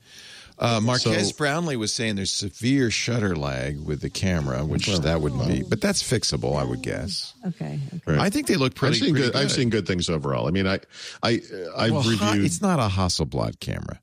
That's a licensed name. Give me a break. Okay, but yes, but I mean, but the camera is the only major thing where OnePlus phones have fallen apart for me in the past. Yeah, and it's not important. The last one was so inconsistent. I wrote a story about it, like how inconsistent it was. It was crazy. Like I've done things like you take a picture of like the cup here on the desk, you tap on the cup to focus it, you take the photo. When you look at it on the phone, it's a tiny screen, so you're like, okay, it's probably fine. And then you go back and look at it later, and it focused on something in the background instead, and it's like, guys, what is this?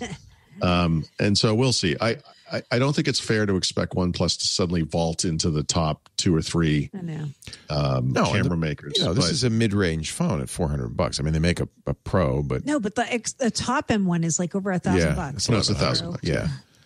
It looks to me. I'm getting one tomorrow, I think. So I'll be reviewing it. But this has always been the Achilles heel for OnePlus. So I really hope they get this right.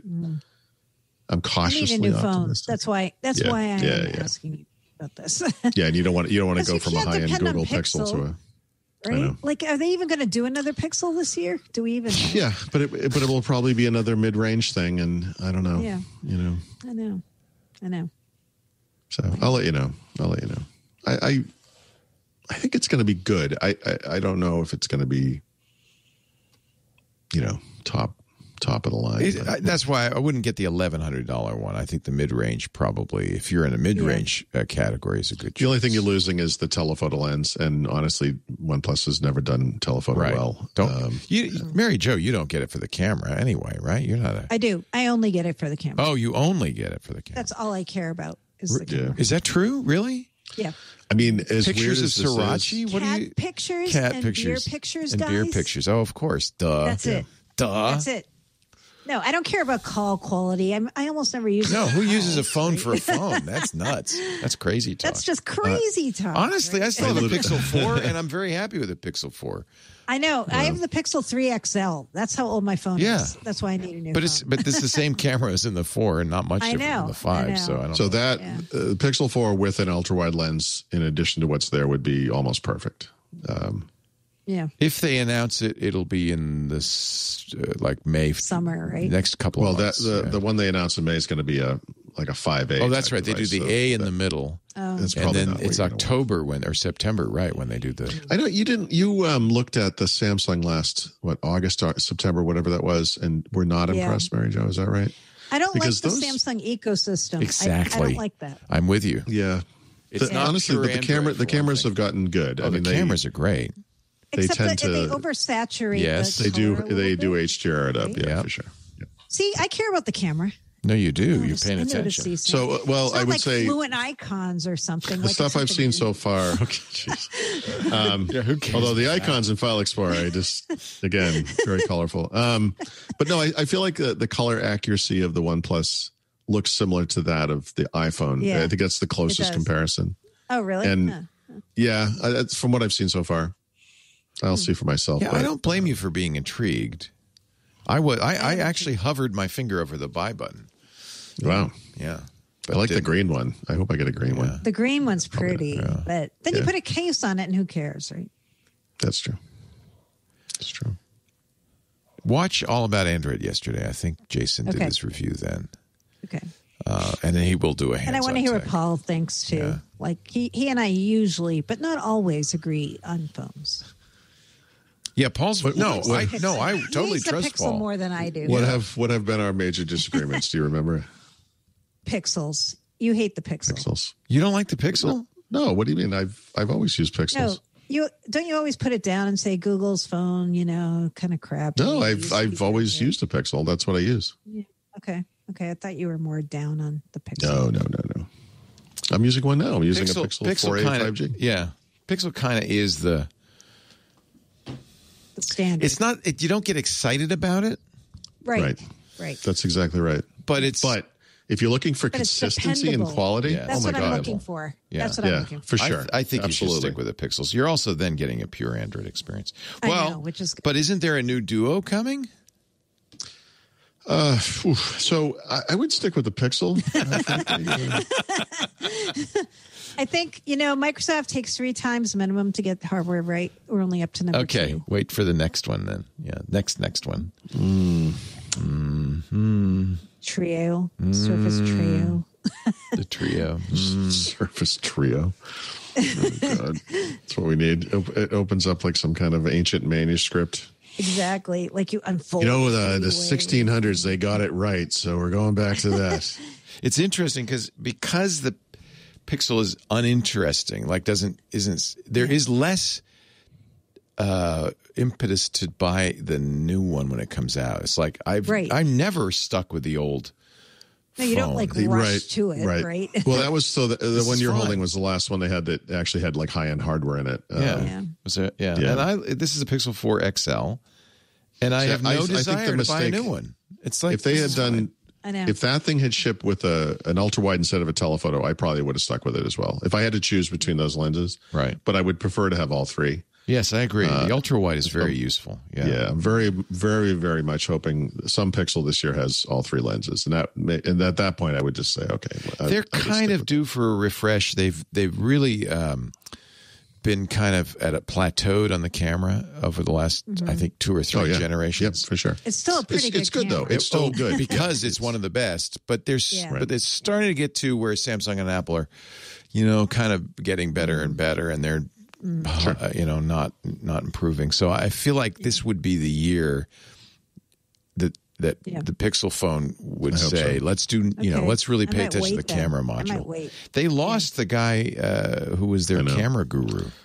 Who is at Adobe now. And Mark, what's that guy's name? Mark something.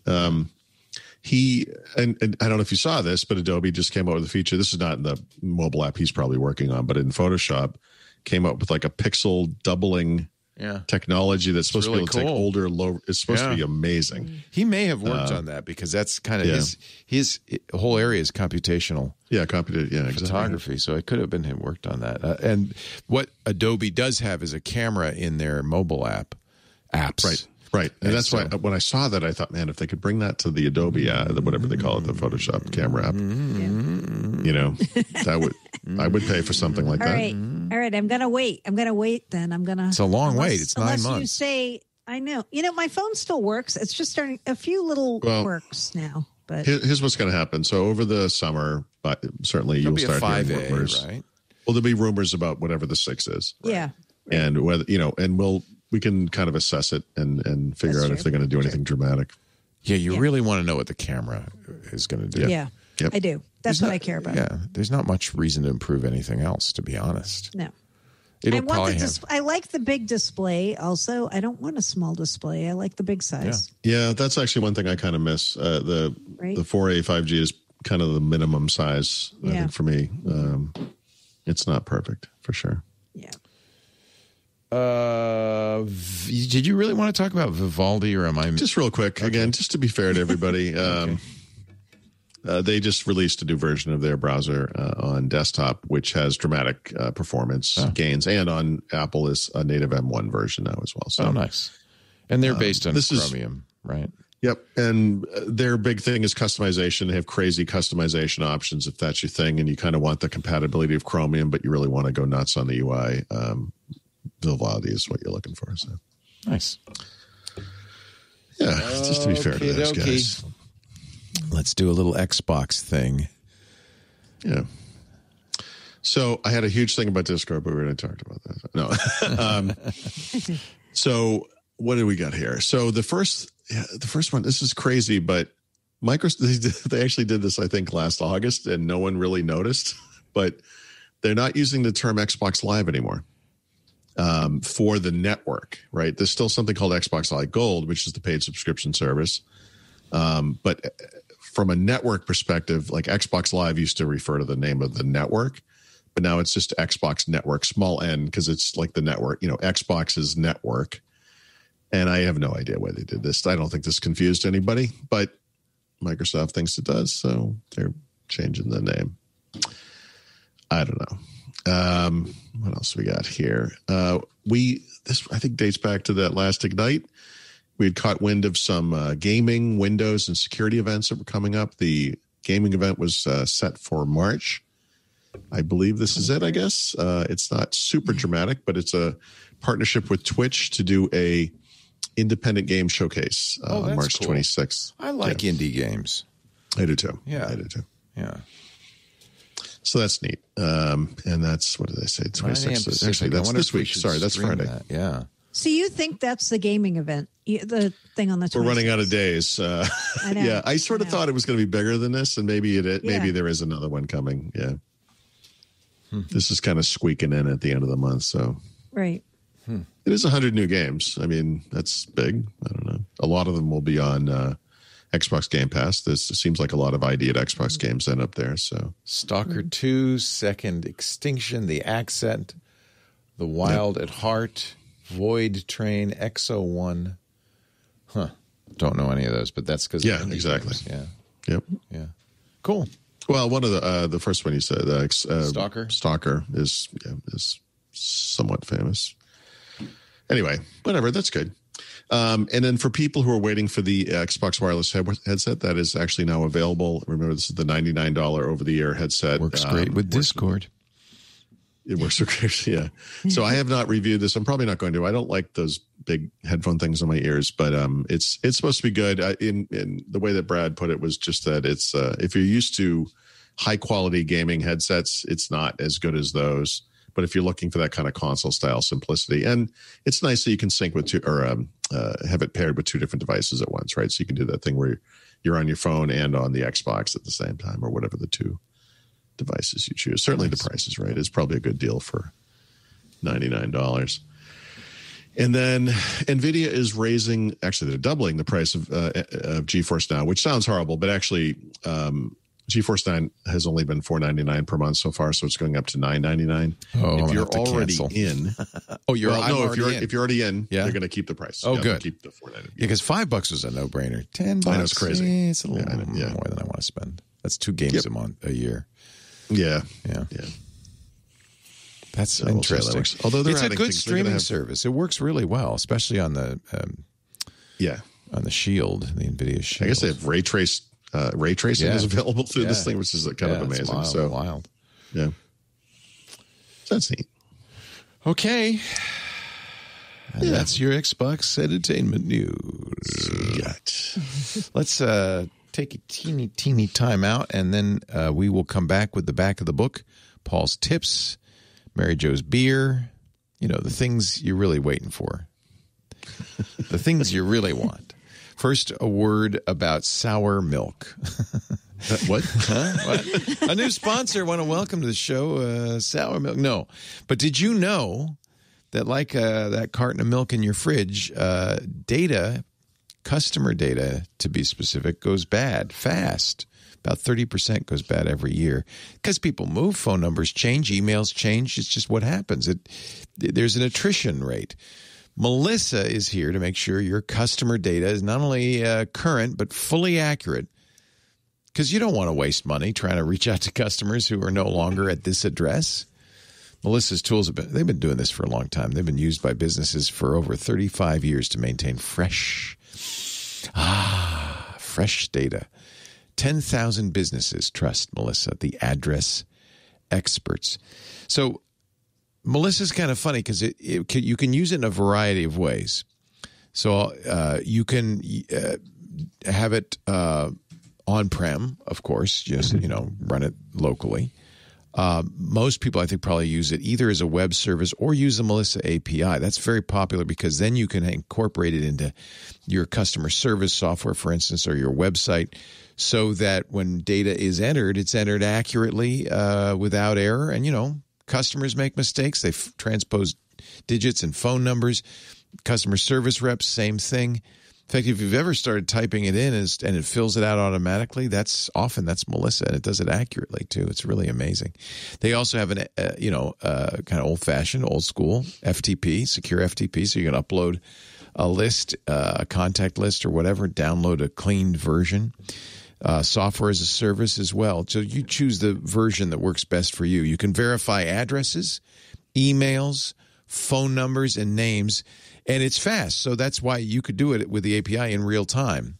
It's really pretty amazing. Their global address verification service works for over 240 countries and territories right at the point of entry. They also dedupe. That's important too. Deduplication means you eliminate clutter, you eliminate duplicates, you save time and money, you don't send out multiple catalogs to the same address, things like that. Melissa is, of course, totally careful with your data. They undergo independent security audits on a regular basis, continually, basically, to reinforce their commitment to data security, privacy, and, of course, because they know you've got compliance requirements. So do they. SOC 2, HIPAA, GDPR compliant. You don't have to worry about that. Melissa is supporting communities right now and qualifying essential workers during our COVID crisis. Your organization may well qualify for 6 months of Melissa free. Bottom line, don't put up with sour customer data. Try Melissa's APIs in the developer portal. It's easy to log on, sign up, and start playing in the API sandbox 24/7. Get started today with 1,000 records clean free. Melissa.com/twit, MELISSA. Fresh data is easy as 1, 2, 3 at melissa.com/twit. I think you'll like it. They're really the king of the hill in this, the address experts. Now, little Paulie's got our tip of the week. Thank you for not saying, speaking of sour, here's Speaking Paul. of sour, Paul Verrott. So the tip of the week is if you are a Microsoft 365 subscriber in first release, which I think is commercial customers only, right? Is that what that is? I'm not 100% sure, but I think it's commercial customers. But Microsoft has implemented the ability to convert a Word document in Word Online, or Word for the web, I guess, to a PowerPoint presentation, right? There's been a lot of confusion about this feature, right? In other words, people think you're not going to write a normal document and then say, convert this into a great slideshow, right? What you're doing is creating a simple document that has heading styles, and it will use those headings to determine where the new slides start and all that kind of stuff. So a lot of people write in outlines, especially if you're writing a talk or a presentation. Yeah. And it's just natural to take an outline right into PowerPoint. Yeah, exactly. So this is an automated way to do that. Right now it's text only too. So, don't add pictures to it and expect them to pull over, although I think that's coming. It's also English only at this point. But It's also only on the web at this point. But again, this is the type of thing that's going to expand out. And so this is I think we knew this was coming, but this is the first time we've seen it implemented. And it needs to be in the web version of these products. So that's kind of a cool feature, I think. And then the app pick of the week, this was based on the fact that Microsoft released a new version of Microsoft Edge in the dev channel that has two major new features that I think are actually kind of cool. The first one is color themes, right? There's already a themes section in the Edge web store where you can get the Halo themes and things like this. But this is more akin to what you see, I think, already in Chrome, although actually these are probably in the Chrome web store too, but you have the ability to change just the color theme of the browser, which I think is kind of nice.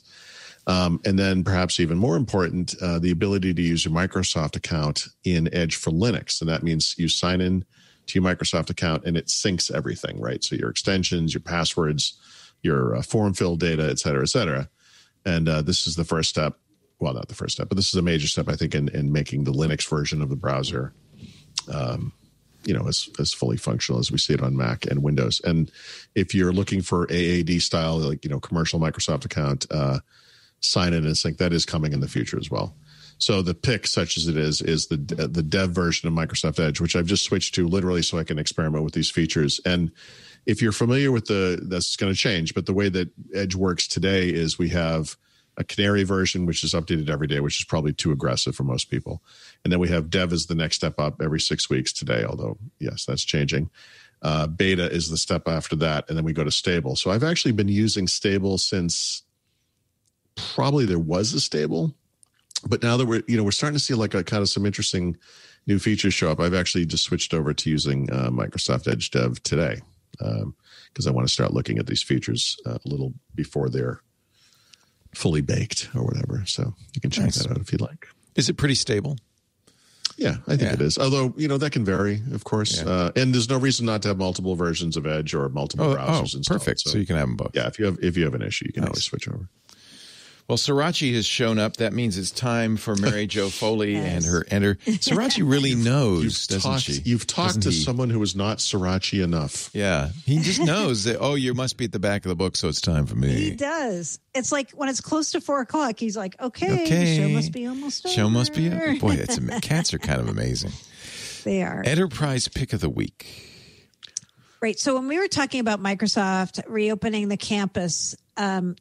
That was one of two big announcements they made this week. The other one was they published something they're calling the Work Trend Index. And this is a year-long study that they've done with tens of thousands of people about how the pandemic has affected work for companies of all sizes. So most of this is stuff that you're kind of like, yeah, we're not that surprised, like hybrid work is here to stay. No kidding, right? But there are a few things in this workplace index that I thought were very interesting and kind of telling.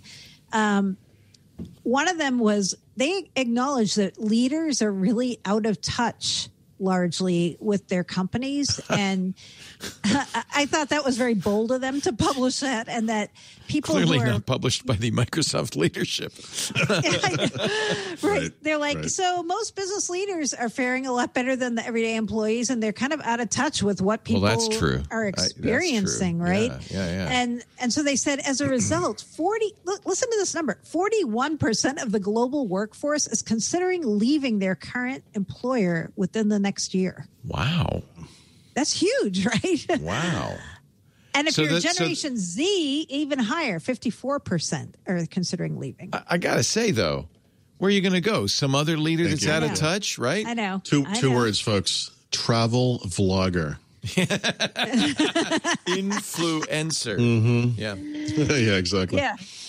That one number, though, stuck with me because, some of this is people who can relocate now because their companies aren't requiring them to come in person. And they're like, oh, so I can go live in Hawaii. I can live wherever I want, right?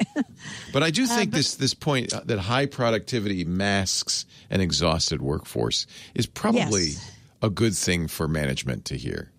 It is. Yeah. Because everybody's talking about, look at how many more, Teams meetings we're having this year. But is that always a good number? Like, do you want to see we're having double the number of Teams meetings? You don't want to see that, right? Because think about how exhausted you are doing video all day, all the time. And, it's a lot to ask of people, right? Wow. Yep. Yeah.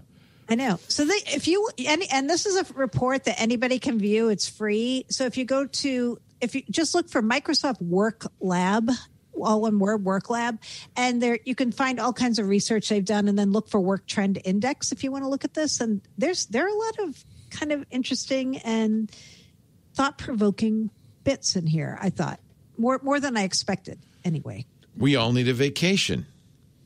Yes, we do. I think that might be sort of the source of some of this, is that we've noticed this with our employees. They kind of don't want to take time off when there's nowhere to go. So there's been where are you going to go? Home. Right. So there's been a whole year of people not really taking vacations, and I think that may be some of the source of this. That's a good point. Yeah. Yeah. The managers can go to their yachts. Exactly. That's what we take a helicopter to the yacht, and then that's a different experience. Right. Mm-hmm. You have another kind of a little extra here. Well, first I have the codename pick. Oh, sorry, didn't see that codename. Yep. Yeah, this is a kind of a fun codename. Project Narya is the codename. Not Narnia. Narya. No, but comes from Ring of Fire from Lord of the Rings. Oh, really? They say. Was this one of the elven rings or something? Is that what that is? No. It's the Ring of Fire, which is known to resist the weariness of time. Burn, burn, burn, that burning ring of fire.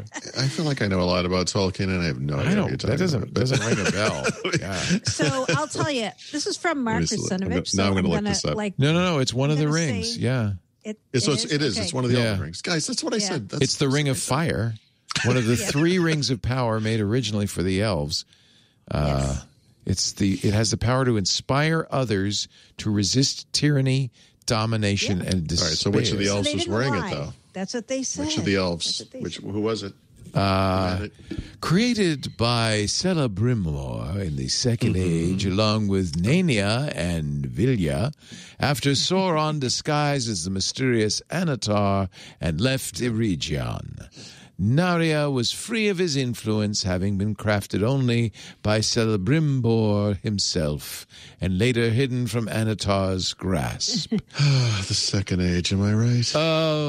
Upon the arrival of Gandalf in Middle-earth in the Third Age, Círdan, knowing Gandalf's true nature and duty, gave him Narya to aid him in his labors. None save Elrond, Galadriel, and Círdan knew that Gandalf bore it through the Third Age. Because that's why I asked, because I know those two were the other two that had the other two rings. Yeah. All right, guys, this is nice. We're having a little reminiscence on Lord of the Rings. Thank God for the fandom wiki. In the Hobbit Extended Edition, an additional scene, it wasn't in the released movie, but in the extended edition, includes Gandalf being questioned about Narya at Dol Guldur. Narya itself is invisible, but reveals itself on Gandalf's hand when questioned. So he's wearing it. It's Gandalf's ring. There you go. That's a good ring. That's the ring you want. Okay. Do you want to know why they called this? Yeah, why are they using it as a code name?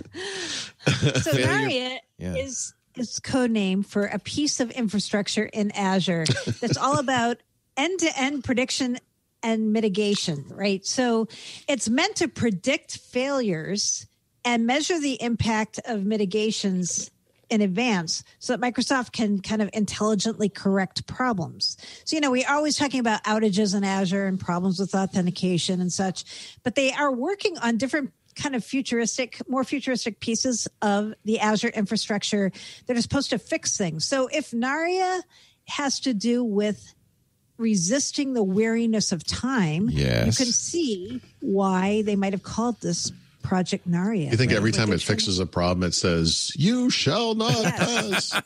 I think so. I think there's some secret things that come out of the mouth of the Azure servers. And, It's the only way you're going to beat a Balrog in the data center. Wow. It's ruby set in a gold band. It's a beautiful ring, actually.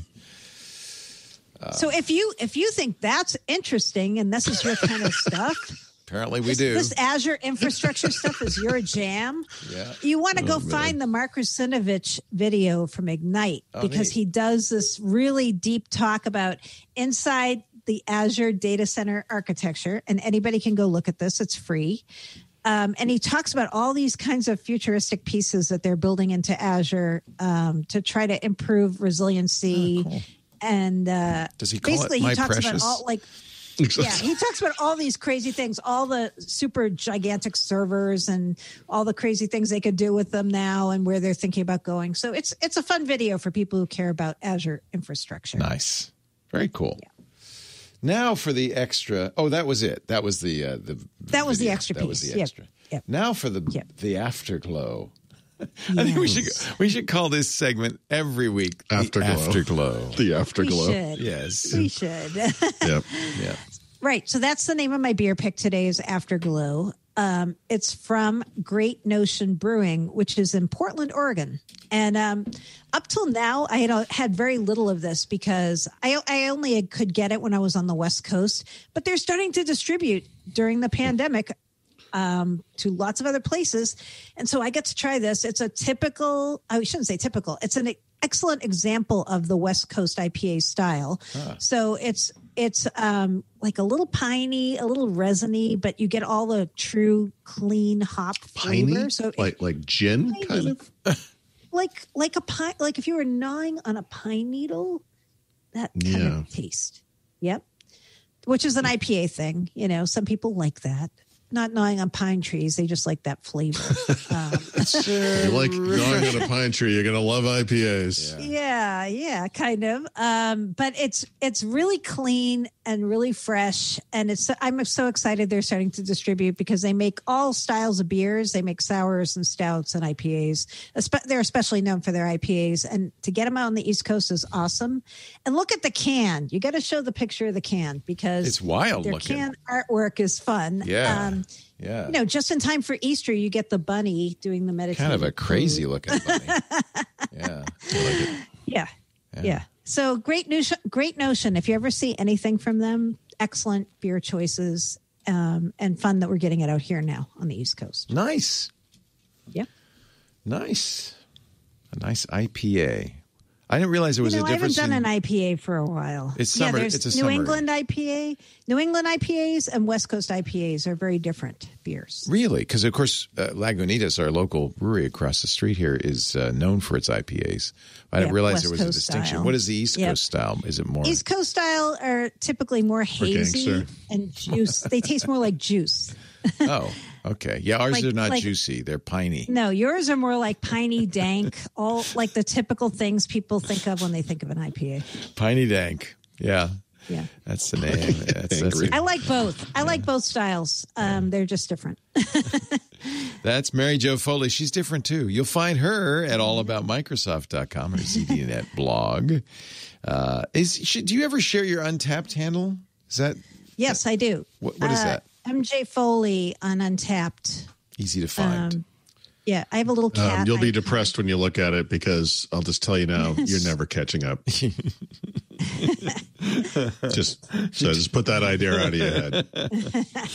Oh, I can't wait till we get out and drink beer again. That would be fun. Henry and I used to go to Lagunitas every week for lunch out in their beer garden. It was really, I really enjoyed cool that. There. It's such a beautiful You will do that again. Someday. Yep. Paul Thurrott, you'll find him at Thurrott.com. His field guide to Windows 10 is at leanpub.com. Together, they are the dynamic duo of Windows journalism, Microsoft journalism, and we are very grateful that they join us every week. Here on Wednesdays around 11 a.m. Pacific, 2 p.m. Eastern Time, 1800 UTC. Watch us do it live at twit.tv/live. There's audio or video, your choice. You can listen or watch. If you're watching live or listening live, chat live. Get all three senses engaged at irc.twit.tv. Although now I'm thinking maybe we should have a Discord. I was just going to say. Got to get a Discord. Yeah. We got some plans. Stay tuned. Stay tuned. We got some ideas. We got some ideas. Yeah. Yeah. We also offer, of course, on-demand versions of everything at our website, twit.tv. For this show, it's twit.tv/dubdub. There's a YouTube channel dedicated to it. Easiest way to find any of our YouTube channels is go to the main YouTube channel, youtube.com/twit. There's links there to all the other channels. You can also, of course, and it's probably the best thing to do, subscribe. If you subscribe and rate in your favorite podcast application. 5 stars, always appreciated. If you want to leave some pros, you can do that too. Pocket Cast, Outcast, Overcast, Undercast, Google Podcasts, Apple Podcasts. We're everywhere. Thank you, Paul. Thanks, Mary Jo. Have a great week. Stay safe. We'll see you next time on Windows Weekly. Hey, I hope you enjoyed that podcast episode. If you would like to check out more about tech news, then you should check out Tech News Weekly with me, Micah Sargent, my co-host Jason Howell, where we interview the people making and breaking the tech news every week.